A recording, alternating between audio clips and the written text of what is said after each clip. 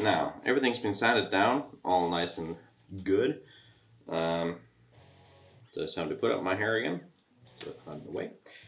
Now, as I said prior, I like using Mastens because by far, or Maston spray cans, because they've so far given me the best results.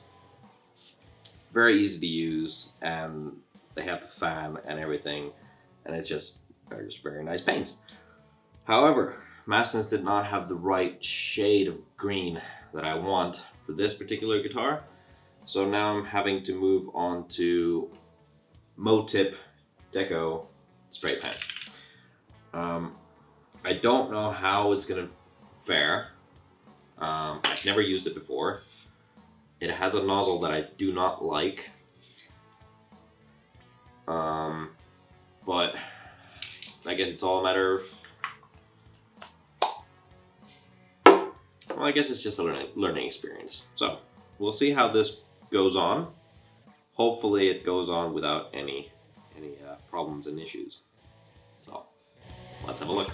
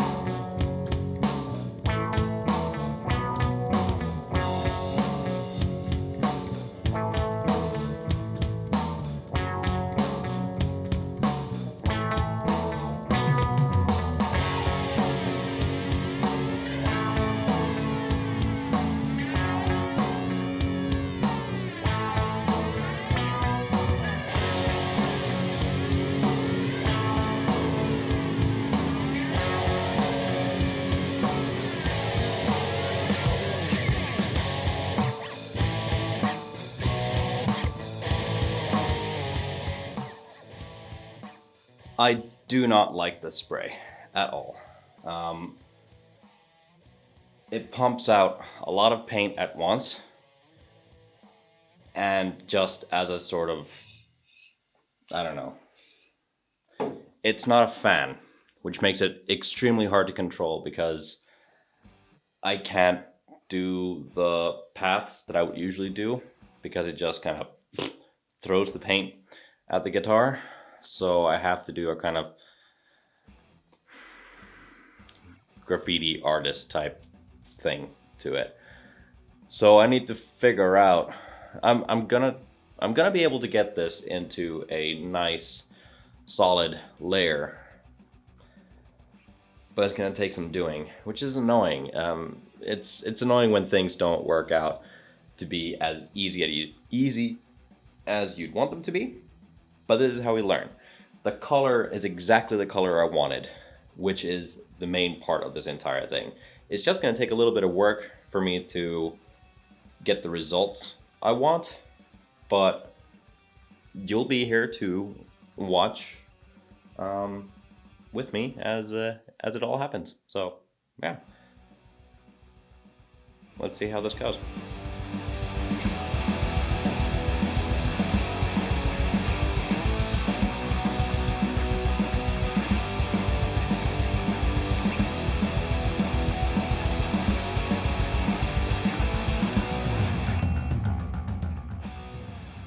Again, I'm gonna keep on saying this over and over. I really don't like that spray. And the thing that I'm kind of fearing right now I don't know how it's reacting to the primer layer. It shouldn't, but I don't know. It looks strange. So I'm gonna leave it at 2 layers for now and see what it looks like. I'm not gonna risk putting on any extra just in case if it doesn't work out. This sucks. This sucks. It's just one of those things. Now, something else that you can do at this point when you're about to scuff sand paint is forego the wet and dry sandpaper and use this lovely invention. So this is the Mirka Marlon Total. It is sort of like a Scotch pad, or like what you call it, a Brillo pad, I think is what people call these things. And essentially they come in a few different grits. This is the fine, which they say is an equivalent to about 1500 grit wet and dry paper. And you just cut a chunk of it out and use it pretty much like you would use sandpaper. I can do little circles, or I can just go along the grain, and it's very good for achieving a scuffed up finish in between paint layers. It's essentially what it is made for. The thing that it does not work well as is when you're trying to flat sand. Because it is fairly thick and it is soft, it will follow the curves and everything, so you're not going to get a flat finish. But because right now I'm prepping to do another layer of green, this is really, really good to actually scuff sand. So why not show you exactly what you can do with this as well. So I'm just going to keep on doing the circles because that's the thing that I'm used to doing for this process. And you can use a block as well. It's no issue. And be careful about edges once again, because you don't want to go through. Now, during painting, I said that I really don't like this paint. It's mostly just for the nozzle. I'm really surprised at how the paint settled in. It sort of smoothed itself out. And almost has a sort of lacquer feel to it. If I understood correctly, looking at like the product information and whatnot, it's colored lacquer, or that's what they advertise it as.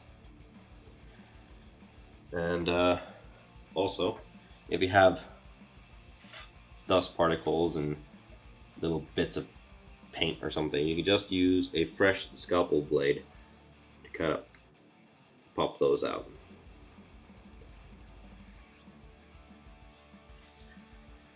Because if you keep on sanding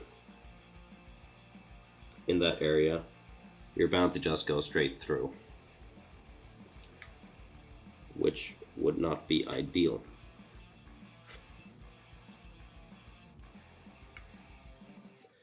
So using a sharp scalpel to dig those pieces out, it's much easier.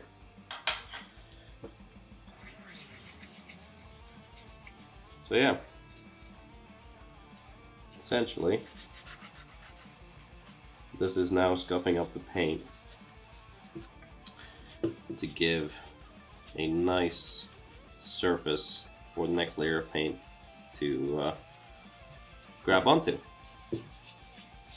I'm trying not to apply too much pressure, basically letting the pad itself do the majority of the work.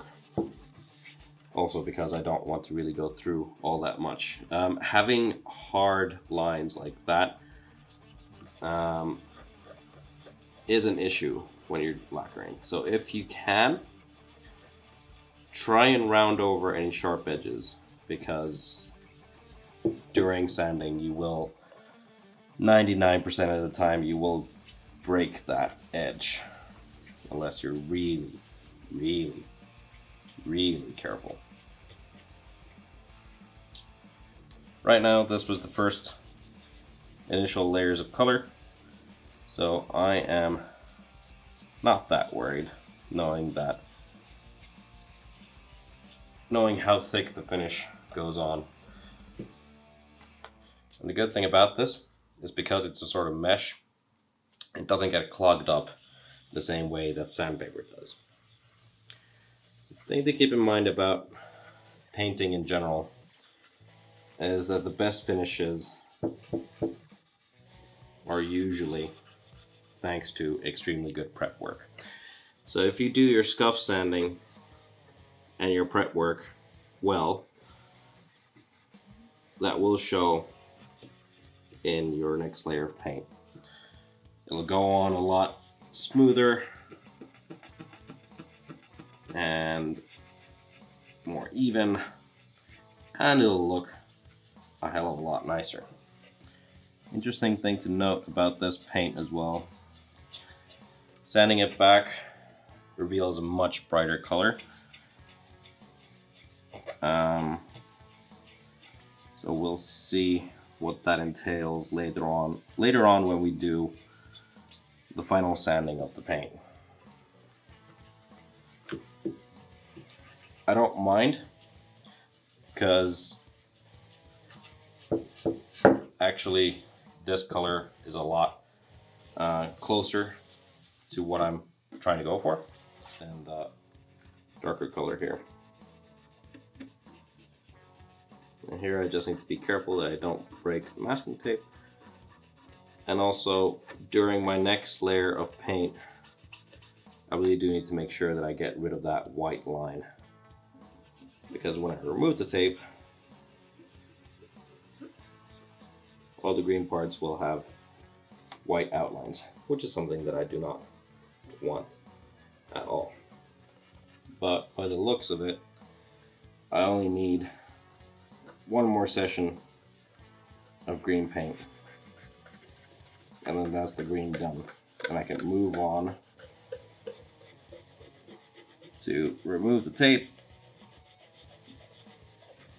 and start working on detail work with the paints, and then finally lacquer. It's really funny in a way where if you follow the IP Instagram page, you've already seen what this guitar ends up looking like. So you at least know what the result of all this work will be. If you haven't checked out the IP Instagram page, I'll put a link down here somewhere so you can go. Well, there's a link in the description, but I'll just write it down here so you can go and check it out. I'm going to do the sides in a bit, because that doesn't differ at all from the rest of the work, but I'm just quickly going to show you how I'm going to approach the neck. Now with the neck, I don't want to press in on with my fingertips or anything like that. You shouldn't in the first place, but I'm going to be using basically the flats of my fingers to follow the shape of the neck. Actually, because I'm scuff sanding with Merlon, I might as well do this. I actually really like this color that's coming out underneath. Sort of a bit more of a neon and yellowy looking surface. A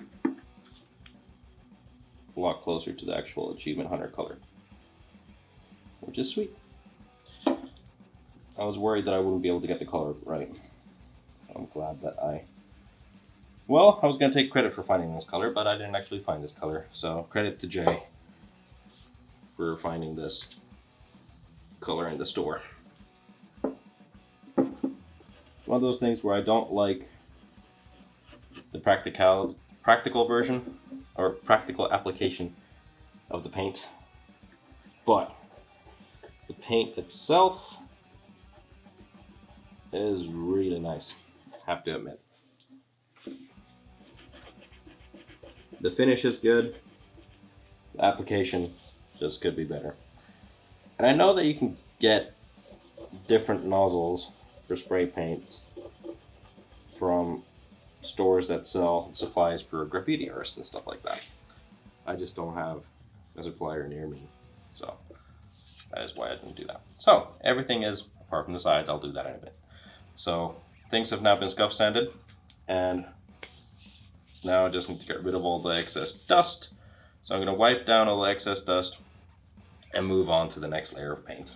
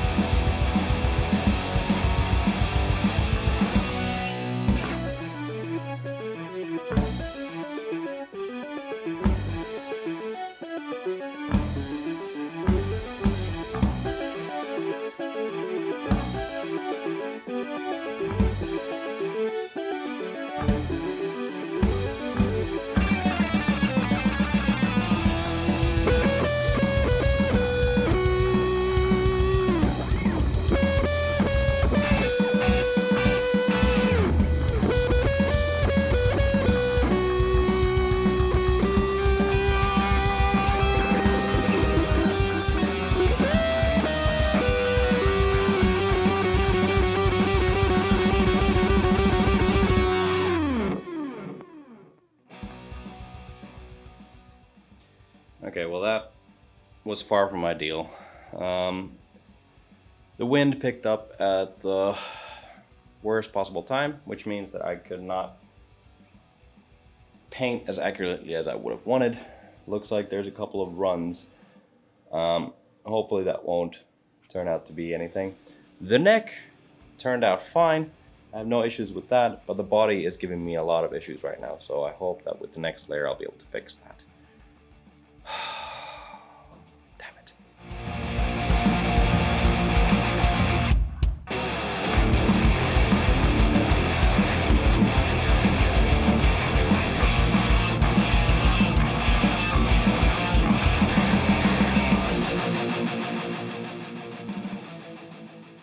Okay, so I managed to remedy quite a bit of that, which is really good. There wasn't quite as much strip as I thought there would be.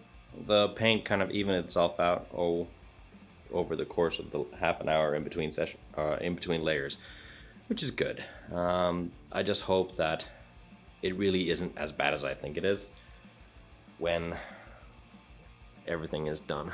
I really hope so. Looks somewhat promising now, so let's hope for the best.